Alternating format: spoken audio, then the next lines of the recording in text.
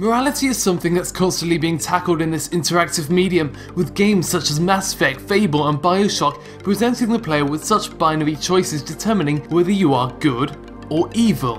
But what if we took all that away? What if good and evil did not exist? What if we deconstructed these modern tropes? What if we were always sometimes monsters? This is a unique game. Whilst many have been quick to label it an RPG, I would say it's very different, being similar to some visual novels in the way that it presents its narrative and how you interact with the characters. The game starts with this weird sequence where you follow a suited man walking down the street off to do something whilst a woman tries to stop him. On the way, he meets a hooded homeless person who wishes to tell the character a story. This makes no sense. The developer knows it makes no sense. We know that it makes no sense.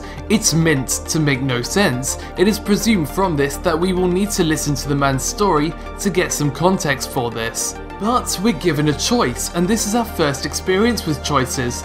So, I shot him, and I finished the game. I didn't fail it. I didn't get a game over screen. I completed Always Sometimes Monsters, just a little quicker. This makes for a brilliant introduction to the game's mechanics. Unfortunately, there's not enough mechanics, which made the game painfully dull for me. There is no combat, there is no action sequences. There is, however, a lot of wandering about. It's slow, there is very little to do apart from looking around for these conversation opportunities. How you interact with others and how you respond to them will shape your consequences, whether that involves money or just having a place to sleep. It's how you deal with these social situations that defines your experience. However, whether the player can actually identify with this experience is another matter entirely. Always Sometimes Monsters investigates the nature of humanity, cruelty and desperation, but there is still the question of how much the player actually cares about the fate of their character. Why should we care if our character is sleeping on the street instead of a bed? Why should we care about these characters that we're doing horrible things to? We are never given a reason to take the morally right choice if it results negatively for the player. The relationships that our protagonist apparently has are not the player's, and the game never makes an attempt to develop these relationships. For example, our character is feeling depressed after being dumped by their partner shortly after the introduction.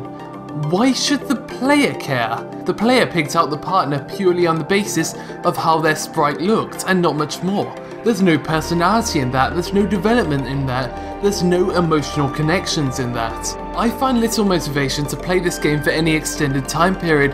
The player's character is given a reason to succeed, but there is nothing about it that makes the player want to succeed. There's nobody we really want to get back at, there's nobody we particularly like. There's no reason to play. Always Sometimes Monsters may have an audience somewhere. It is undoubtedly a very interesting game that combats the ideas of binary morality choices, but the way in which it was executed and how it fails to include the player in these choices emotionally resulted in a lackluster experience, and because of that, I personally cannot recommend this game.